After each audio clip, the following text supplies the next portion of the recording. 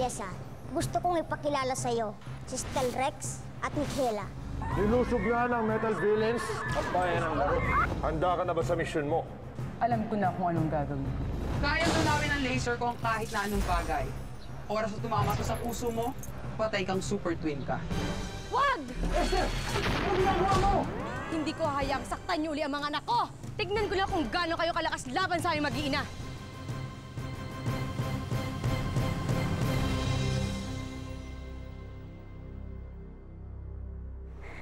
Panginoon, nakikipagtulungan na si Ester sa Super Twins.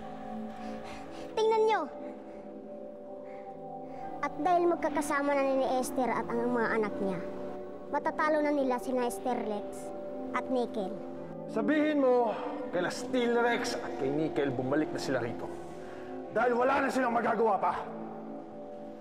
Tapos na ang kanilang misyon. Opo, Panginoon.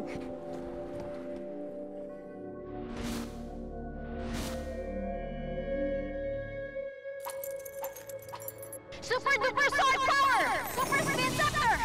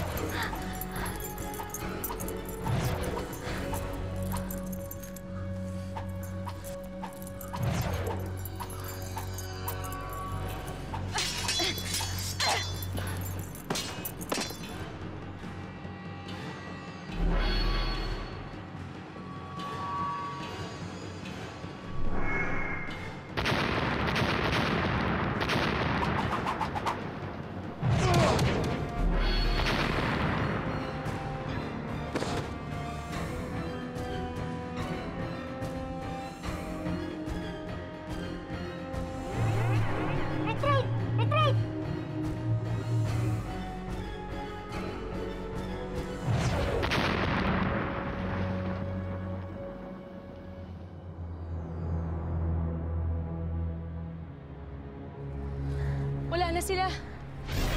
Super Twins, kamusta na kayo? Ano nangyari? Umalis na mga kalaban. Natalo namin sila dahil tinulungan kami ni Inay. Dumating si Ester?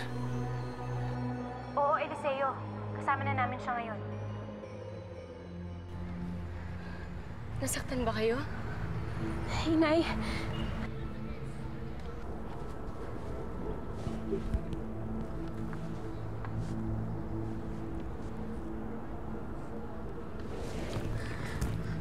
Super T, hindi mo ba na-miss ang Inay?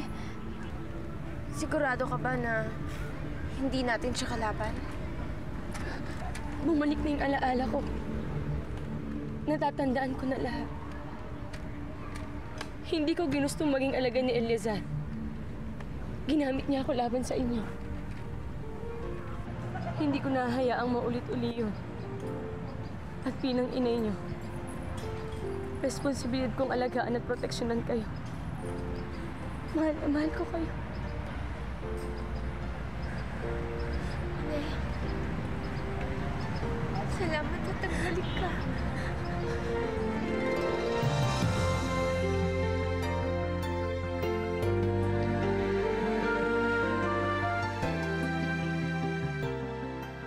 Matatalo na sana namin sila pero biglang dumating si Ester.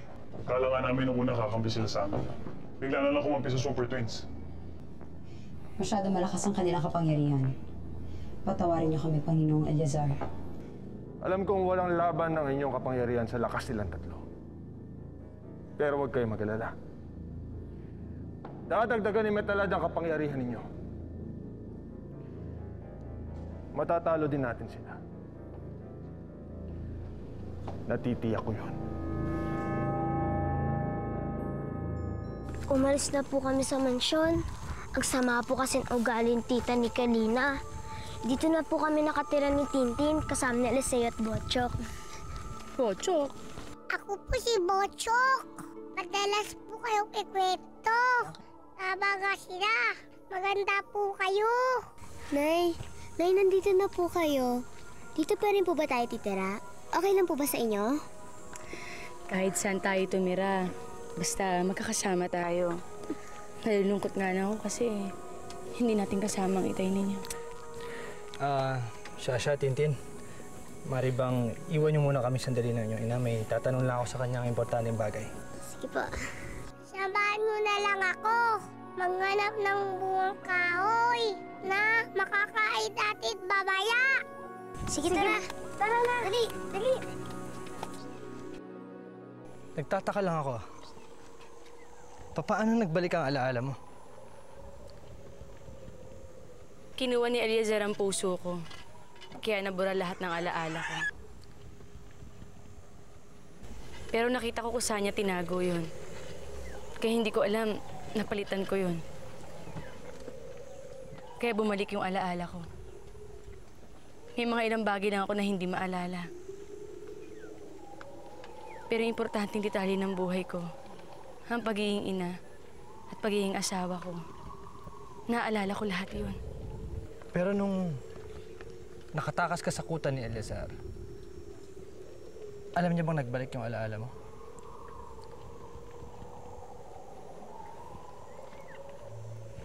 Nagpanggap ako para isipin niya kontrolado pa rin niya ako.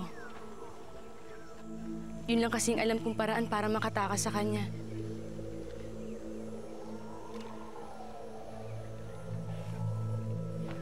Eliseo, napakasaya ko. Dahil kasama ko na yung mga anak ko. Maraming salamat sa pag-alaga mo sa kanila. Pero ngayon nandito na ako. Ako nang bahala sa kanila.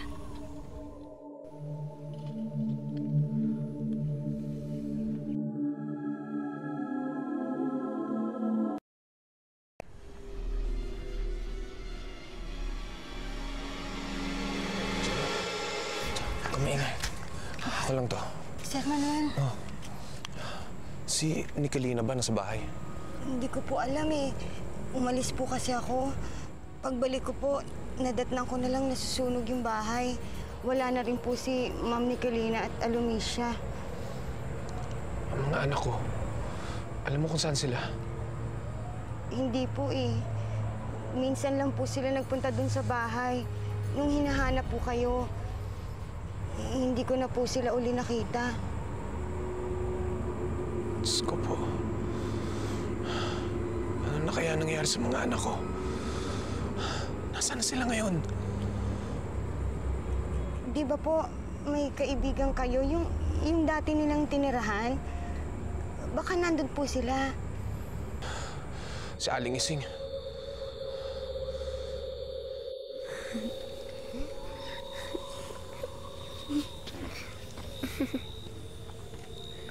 Nakikita ko masaya na kayo ngayon na kasama na ninyo ang inyong ina. Tama po kayo, Eliseo. Sabi niyo po sa amin dati noon, mabubuo pa ulit ang pamilya namin. Eh, nandito na po si Inay. Si Itay na lang po hanapin namin. Pero dapat pa rin kayong mag-iingat. Sana huwag mo na kayo lubusang magtitiwala sa kanya. Dahil hindi pa tayo nakakasiguro kung tuloy na nga bumalik ang kanyang alaala. Alalahanin ninyo. Minsan niya na rin kayong sinubukan lokohin. Alam niyo, Eliseo, nung hindi pa bumabalik ang alaala niya, Eliseo, tinulungan niya kami talunin ang mga alagad ni Eliazar. Ibig sabihin, talagang naaalala niya na ang lahat. Sana nga yun ang totoo. Pero wala namang mawawala kung mag-iingat pa kayo, hindi ba? Ayoko lang na mapahama kayo. Sha-sha? Tin-tin? Hindi kayo. Halika, dali.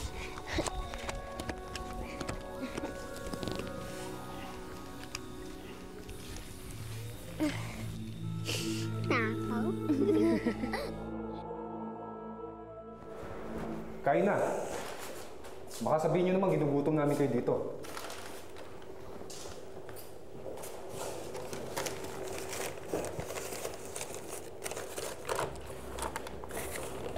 Kumain ka na. Wala akong gana. Drew, hindi nakakatulong sa problema natin ang panggugutom sa sarili mo. Kahapon, wala naman ang tiyan mo.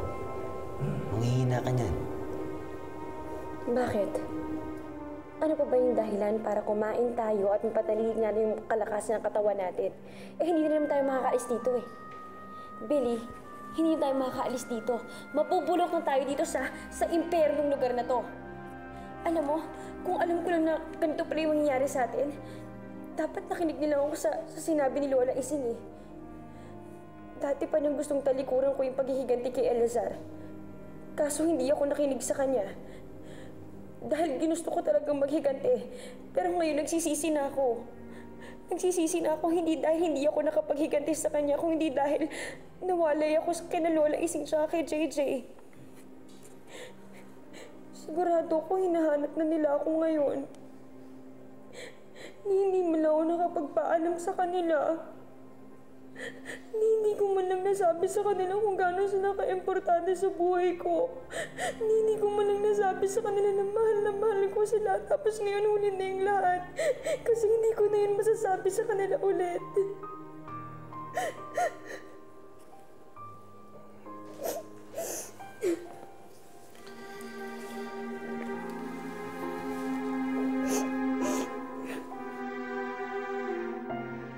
At ano naman ang mahalagang ipapakita mo sa akin? At pinapunta mo pa ako rito? Baka nakakalimutan mo, Metalad, kung sino ang amo mo. Kung ikaw ang may kailangan, ikaw ang lumapit sa akin! Pasensya na kayo, Panginoon. Pero sinisiguro ko sa inyo na matutuwa kayo sa ipapakita ko sa inyo. Pwede po, Panginoon, pakiabot ng tungtungan ko dito? Kunin ko? Opo. Eh kung... Kunin mo kayo mag-isa mo! Pasensya na, Panginoon. Pasensya na, nakalimutan ko kayo ang aking Panginoon.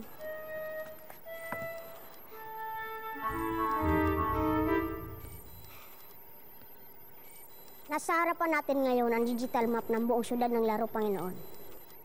Ano naman ang nakakatuwa dyan? Nakikita niyo rin pa ba ang pulang tuldok na yan, Panginoon? Oo. Ano yan? Ningid sa kaalaman niyo, bago ko pinalitan ng robotic heart ang puso ni Ester, ay naglagay ako ng isang tracking device dito.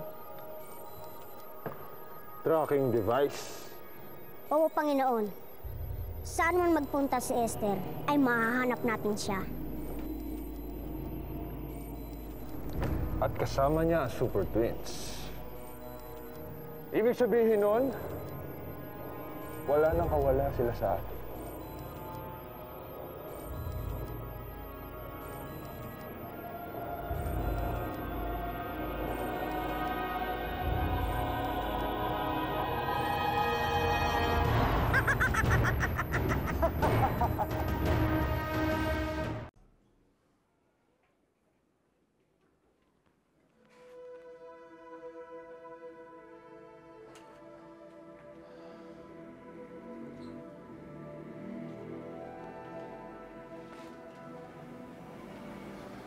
Wala pa si Lola Ising.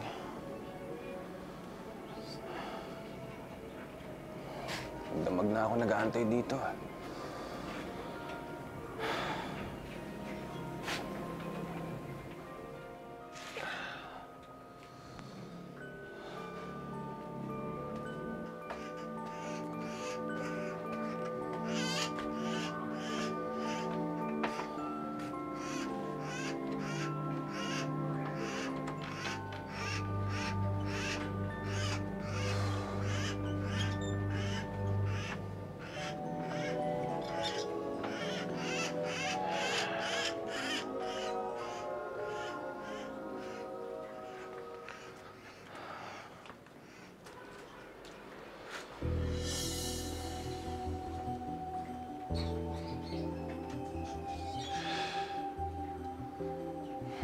Buti pa.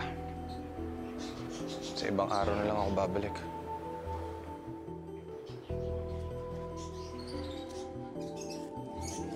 Nakitulog kasi ako kila Aling Talula. Umalis nga kasi si Lola. Kasama nila Kuya Lester. May kilala daw kasi si Kuya Lester sa militar. Ito daw ang makakatulong sa paghanap kay Ate Drew at kay Kuya Billy. Tara, pasok tayo sa loob. May iniwan daw palang pagkain si Lola sa rep.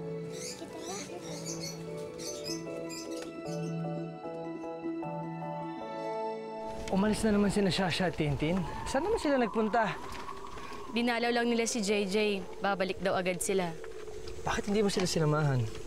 Gusto ko sanang sumama sa kanila pero ninais nila na matili na lang ako dito eh.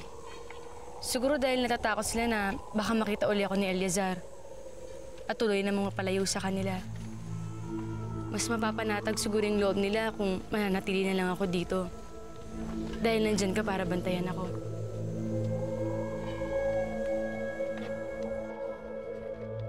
Sige, kain pa kayo dyan. Marami pang pagkain dyan. Iinitin nga lang natin. Salamat, JJ, pero alam mo, hindi na ako makain sobrang dami kong kunain eh.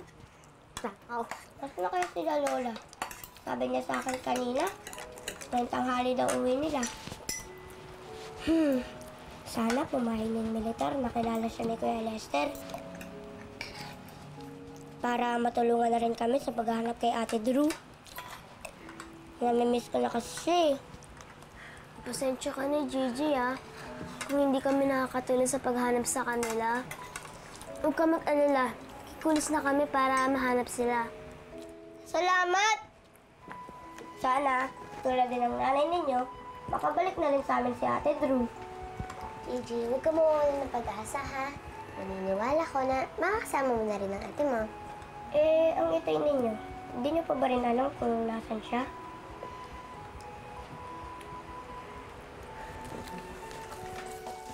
Eh, babalik ko naman ngayon ang sinabi niyo sa akin kanina. Huwag din kayong magwawalan ng pag-asa. Parang nararamdaman ko yata na hindi mo gustong nandito ako. Hindi mo naman siguro ako masisisi. Naging tauhan ka ni Eliazar. Dati yun. Nung hawak niya yung isip ko at hindi pa bumabalik ang mga alaala ko. Hindi kita masisisi kung pinagdududahan mo ako. Pero alang-alang sa mga anak ko, pwede mo ba akong pagkatiwalaan? Malaking impluwensya kila Sha-sha at Tin-tin. Ayokong mapalayo yung loob nila sa akin. Dahil mahal na mahal ko sila.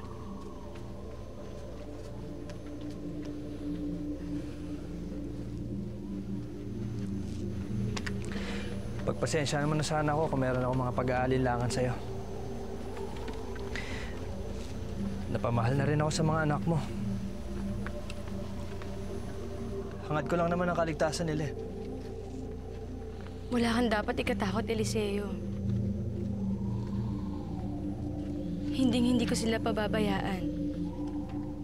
At handa akong mamatay para sa mga anak ko.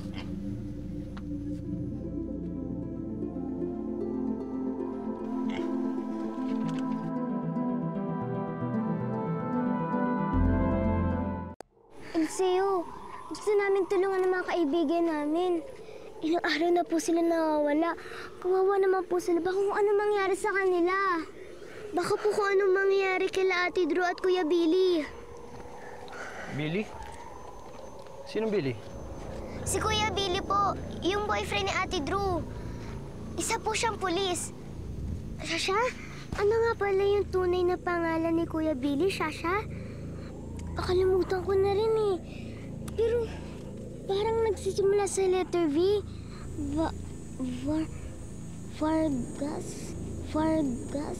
Vargas? Vergara? Yun nga po. Eliseo, kilala niyo po ba siya? May nabanggit ba si JJ kung saan sila dinala? Sabi po ni Lola Ising, pumunta daw po sila Ate Drew sa Toy World. Toy World? Yun ang kuta ni Eliazar. Parang naaalala ko, bago ko umalis doon, may 2 taong nakakulong. Isang babae at isang lalaki. Bihag sila ni Eliazar. Nasa peligro ang buhay nila. Matagal pa ba yan, Metalad? Tinitiyak ko pong maigi kung saan ang saktong lugar ni Ester, Panginoon.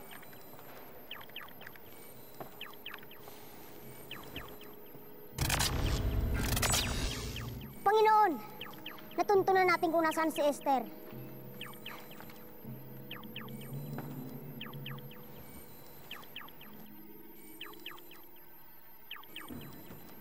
Saan yan?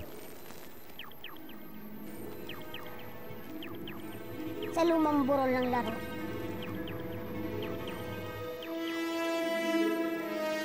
Kailangan ko mailigtas si Drew at si Billy bago pa lumala ang sitwasyon nila. Eliseo, sasama po kami sa inyo. Matutulungan po namin kayo. Wag. Dito na lang muna kayo. At tatawagin ko na lamang kayo kapag kailangan ko kayo. Pero... Sundin niyo na lang si Eliseo. Alam niyo kung anong nararapat para sa inyo. Eliseo, mag-iingat ka.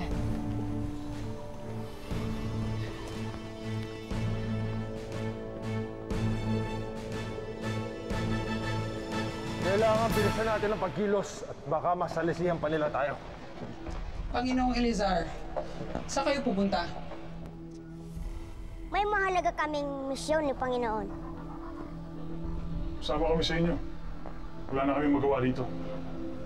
Sayang naman binigay ng lakas at kapangyarihan. Tutungan nga lang kami dito. Hindi kayo maaari sumama. May iwan kayo dito dahil may pagagawa ko sa inyo. Ano yun, Panginoong Eliazar? Masyado nang matagal na nakakulong ang ating mga bihag. At wala na akong makitang pakinabang sa kanila. Wala na rin silang dahilan para manatili pa rito. Huwag kayong mag-alala, Panginoong Eliazar. Pag-uwi niyo dito, hindi na sila nakakulong. Nakalibing na sila.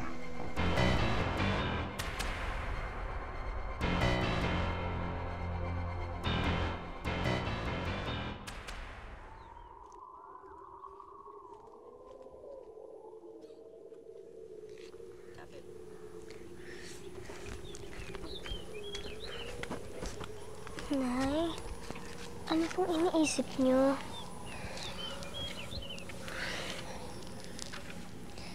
Inisip ko lang na napakaswerte ko dahil nakasama ko na yung dalawang anak ko.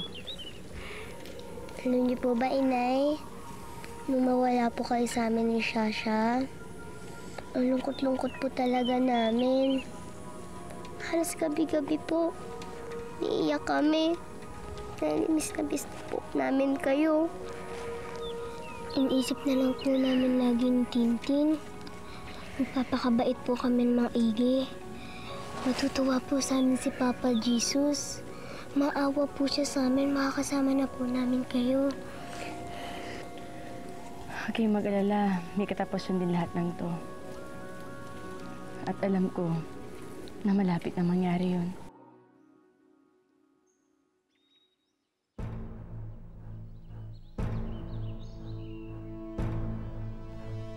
Bawal pumasok dito ngayon.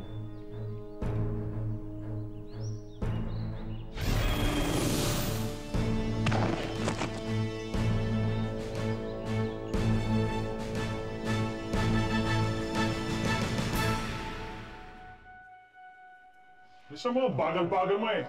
Bitawan mo siya!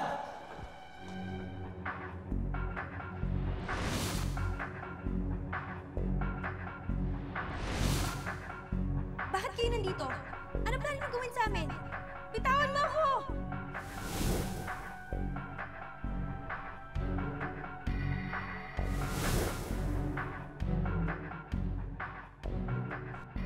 Huwag mo nang ituloy ang plano mo. Sino yung nagsalita?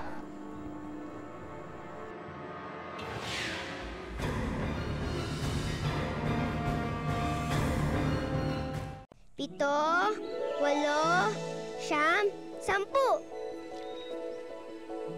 Nasaan na yung mga yun?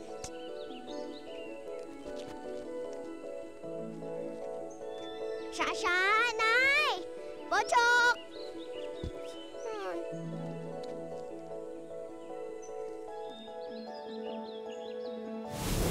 Sam! Ang daya naman! Walang gamitan ng powers! Hindi mo naman sinabi kanina eh. Nasa na si Inay? Nay! Ay, labas na po kayo! Si Tin-tin ulit ang taya! Taya mo ah. Hindi mo sinabi. Nay!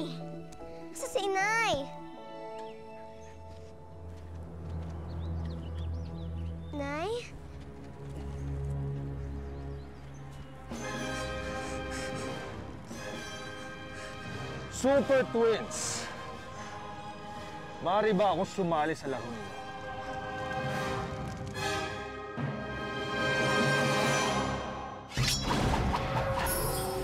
Si Katrina. Ginugulo ni Eliazar si Katrina. May masama siyang binabalak. Kailangan ko siyang pigilan. Ibigay niyo sa akin ang siksing ninyo! Hayaan niyo patayin niyo na lang ako. Pero huwag niyo ibibigay ang mga sising niyo! Gusto niyo pa bang makasama ng buhay ang inyong inay? Nay! Ano kaya namin? Pero ipangako mo sa amin. Baka makuwalan mo na si inay. Pinapangako ko sa inyo.